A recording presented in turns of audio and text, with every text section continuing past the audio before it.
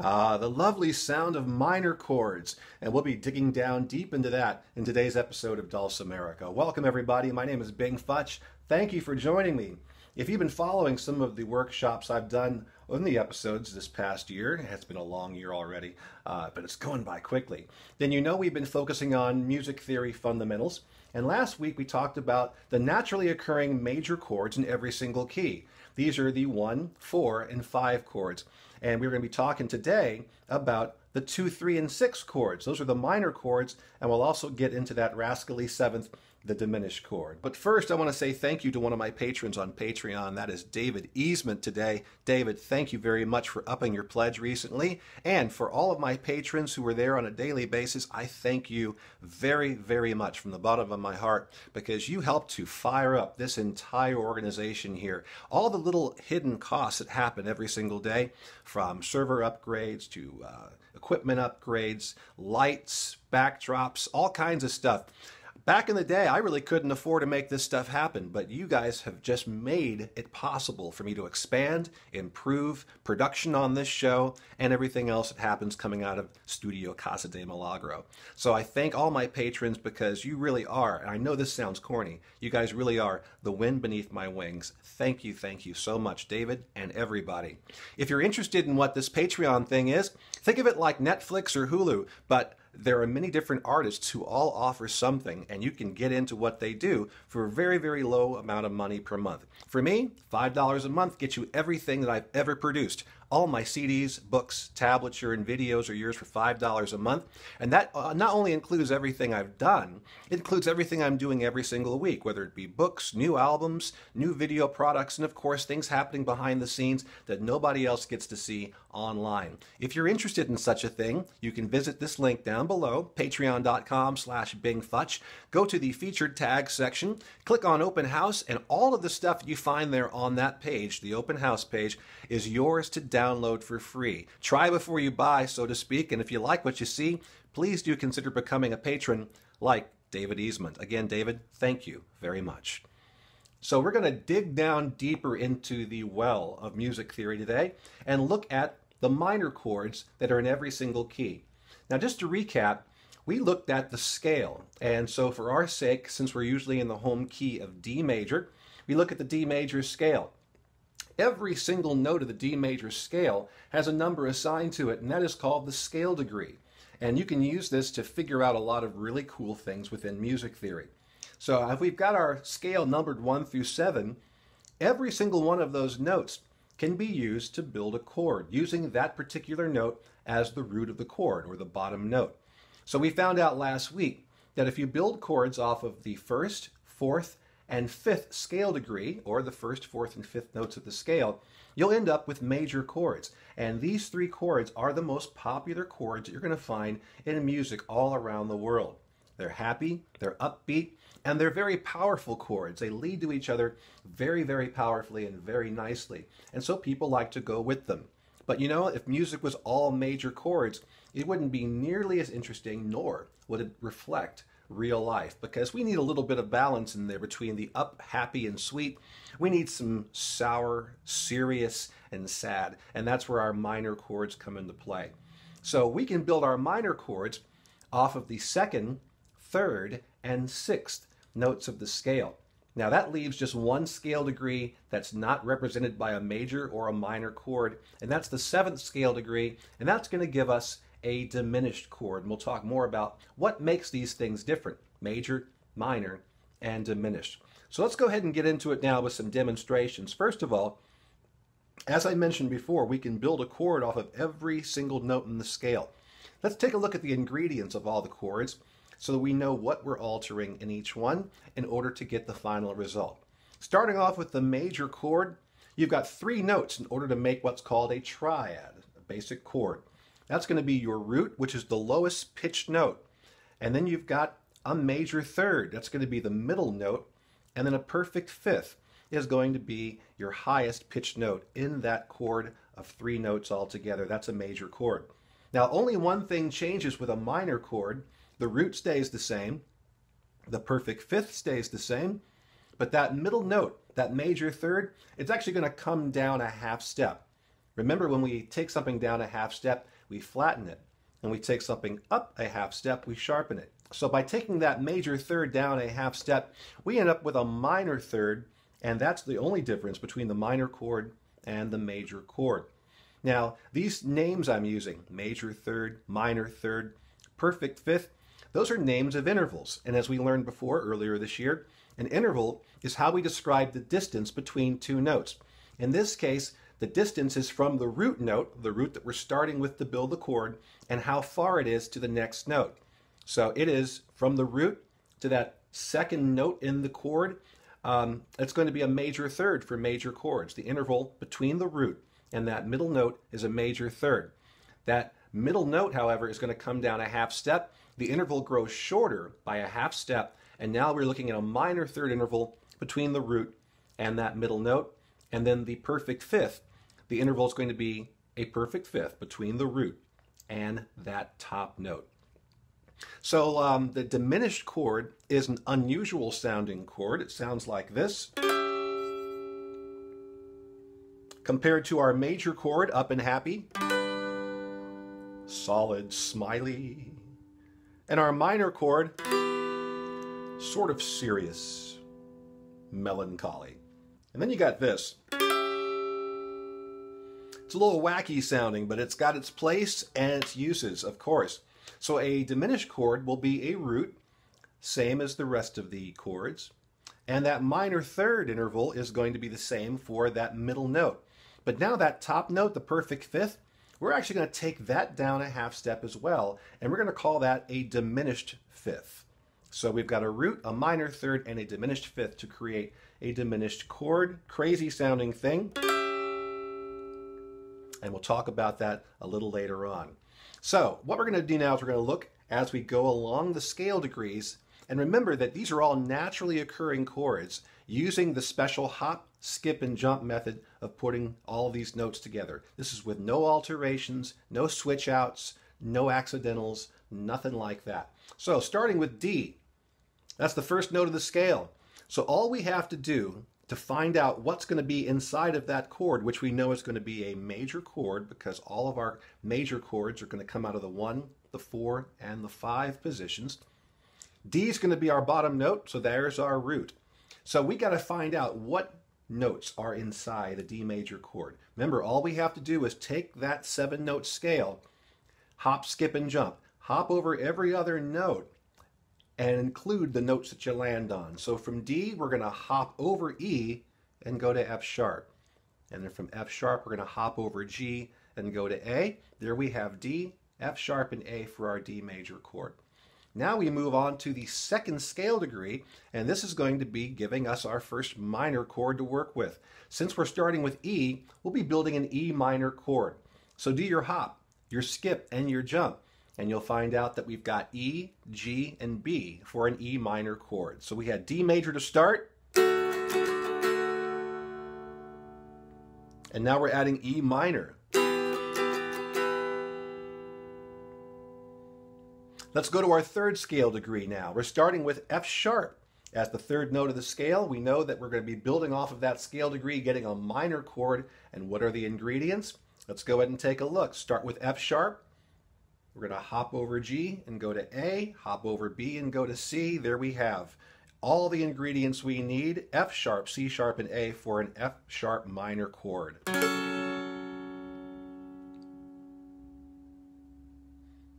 We'll move on to the next scale degree. That's going to be G. It's going to be the fourth scale degree, giving us a major chord. Hop, skip, and jump. That'll give you G, B, and D for a G major chord. Moving to the fourth scale, the fifth scale degree. Fifth scale degree is going to be A, and we are going to hop, skip, and jump to where we have A, C sharp, and E, and that's going to give us an A major chord. We now move to the sixth scale degree, and this is the last of our minor chords coming out of this. With B as the sixth note, we're going to start there. We're going to go from B, we're going to hop over C sharp, go to D, and then hop over E and go to F sharp. So we've got the three ingredients for our B minor chord. And now that seventh scale degree, the really crazy one, we're going to build our diminished chord, and this is going to be a C sharp diminished. The seventh note is C sharp. That's going to be our bottom note. So we're going to hop over D and go to E, and then we're going to hop over F sharp and go to G. And that's going to give us the three notes for our C sharp diminished chord.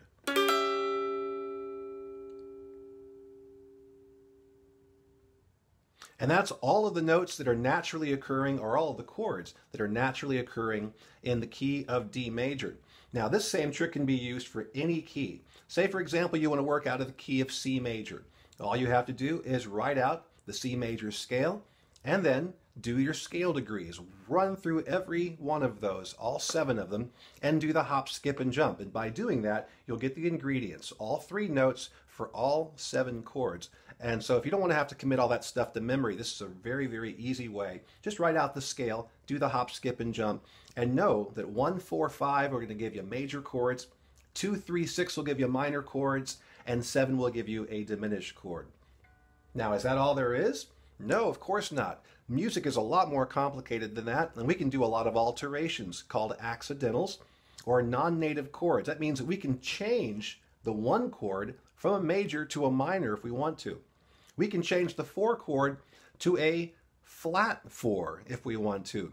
We can change the 7 chord to a 7/7 chord if we want to. We can do all kinds of crazy alterations, but the way we're covering it right now is that everything we're doing is no alterations, no changes whatsoever, all naturally occurring, and that's really what we're focusing on right now. So let's take a look at some of the minor chords and the positions you're going to find them in. Starting off with our first minor, which is E minor, we can play that with 1, 1, 3. It's an L-shaped chord. Oh, it sounds so good, doesn't it? We also have an E. We can invert that chord also and play a 3, 1, 1.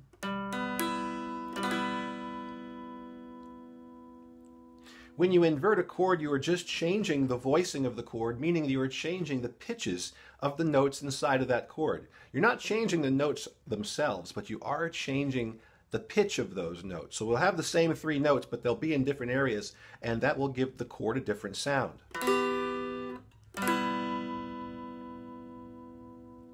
We'll also find an E minor in a slant position, a slant shape, 3, 4, 5. And we can invert that, 5, 4, 3.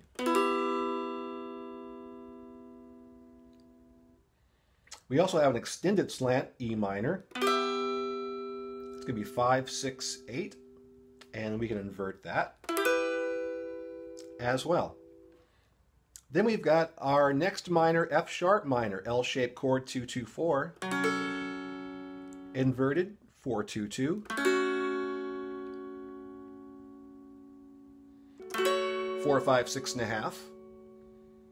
6 and a half, 5, 4. And I'm keeping these mainly in the first octave before we start getting into the second octave. So these examples are also up here in the second octave, but I'm really focusing on the 7th fret through the open position here. Then we've got B minor. It's L-shaped chord, 5, 5, 7. 7, 5, 5. We can also do an extended slant, 2, 3, 5. We can invert that to 5, 3, 2. And what would be considered a slant chord, even though we're not actually fretting on the melody string, is 2, 1, 0. And the inversion, 0, 1, 2. So those are all of the locations of those 3 important minor chords in the first octave. And then, of course, we've got our diminished chord, 6 and a half, 6, 8. And you can invert that as well. And you're only going to find one of those in the first octave, one example of that, one instance of that. And in time you'll learn how to use it, but for right now it's just kind of neat to know that it's there and it has its own very specific chord shape. All right, So I wanted to get you all up to speed on all the naturally occurring chords that we have based on each one of those scale degrees. So when you do look at those scale degrees by themselves, we're using Roman numerals, uppercase and lowercase. The reason we do this is it's sort of a musical shorthand. What you can do is, for example, if you're working on a piece of music and you're trying to transpose it, meaning you want to change the key so it's more suitable for your voice or for somebody else's voice. Can you imagine you write out all the chords to this song and then you realize that's too high or too low? Now you have to rewrite all the different other chords to a song in a different key. This way, what you can do is you can just simply write down the scale degrees and then have as a reference the scale itself. So you can write, a capital 1 in Roman numerals and know that that's going to mean your first scale degree. You can also write a lowercase Roman numeral 2, which is going to be with dots over the ones like little lowercase i's. And that's going to mean you're going to be playing a minor chord when you see that lowercase.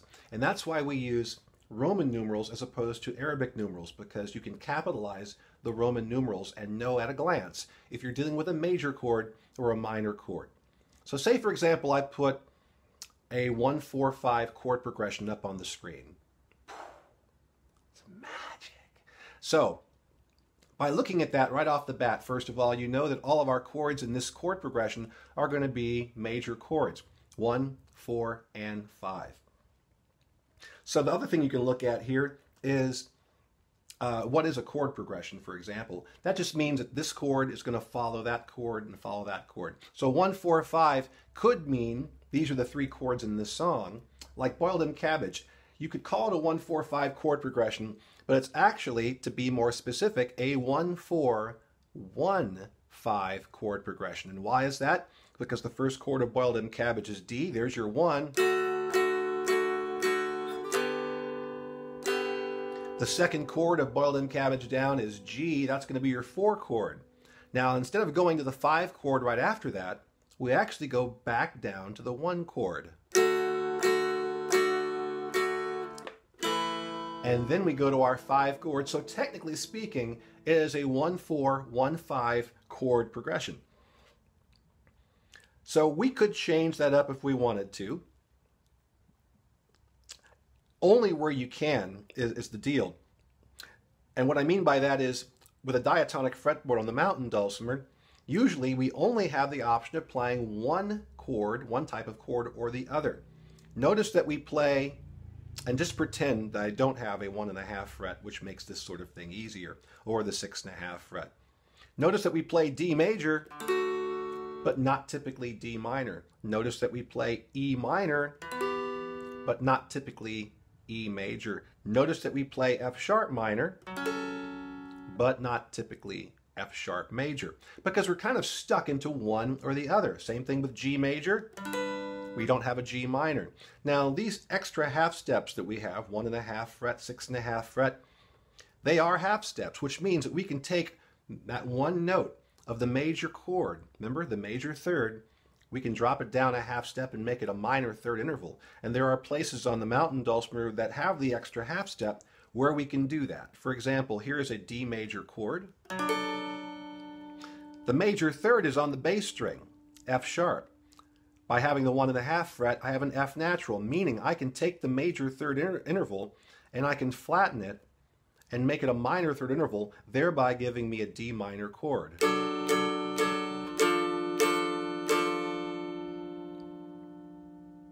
Same thing with A major. In this particular shape, C sharp is our major third. It's on the middle string, and that 1.5 fret gives me the ability to take that C sharp down a half step to C natural, and thereby getting an A minor.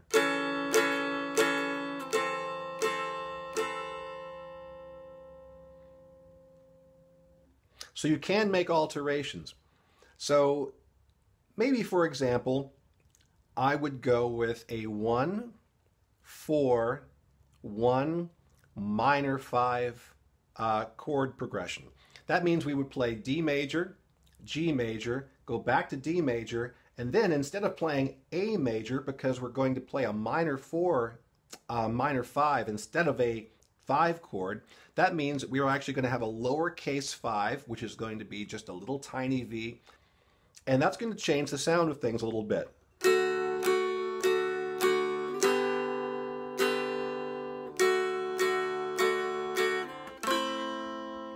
Ooh, isn't that serious? That changes the whole mood of everything, doesn't it?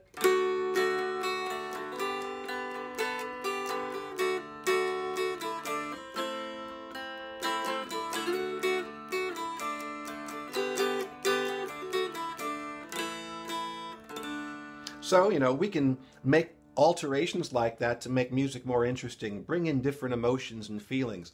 And that is where these scale degrees would come in handy when you're writing out a piece of music. Instead of having to write it out over and over again while you're trying to figure the transposition of it, you can simply write down the scale degrees and then have your reference handy to see what chords those actually are. The 1, the 4, the 5, the minor 2, the minor 3, whatever they might be, and even change some things if you would like to. That's one way of doing it. And it's also a great way of just learning some of the great standard chord progressions that are out there. Just go up and pick up some scale degrees off the internet and then play them and see which ones you like, because chord progressions are sort of like the foundation of so much of our music. I like minor chords because they provide balance, and again, when we're writing songs, there are a lot of emotions being packed in there, and it just can't all be said with major chords. And so sometimes the minor chords really open things up for you. The thing I started off with is something that I've been working on here for a little bit, and it's mostly minor chords using major chords to bring out some deeper shadings.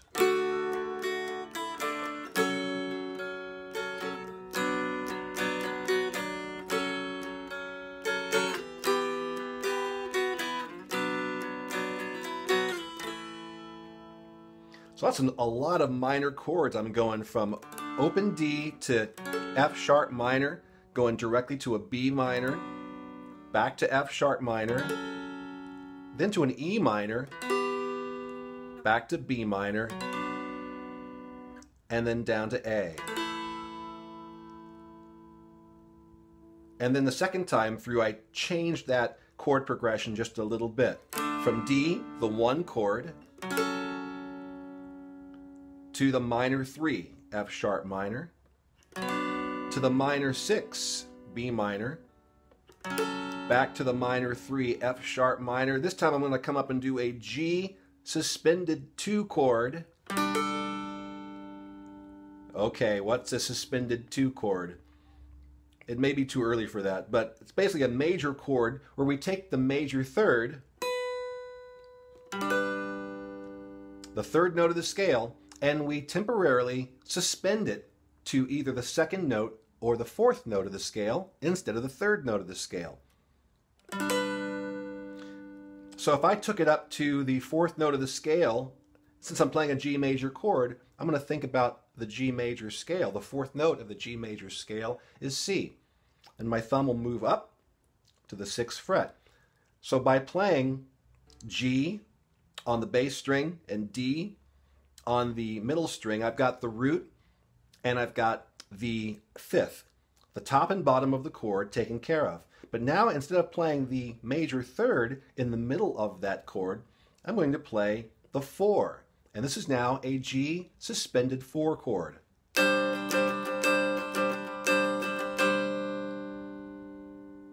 It's pretty. It sounds very restless, like it's not quite done saying what it wants to say, right? What I was just playing there is a G suspended 2 chord. I've taken the major third and I've temporarily suspended it over to the second note of the scale, which is A. So by playing this, it creates a real pretty sound. It also, however, does not sound like it's happy staying right where it is. It sounds like it kind of wants to keep doing something else, and that is called tension. Music is full of tension and release. You create tension by using chords, and then you resolve and you create a release. So one way to do that would be to go...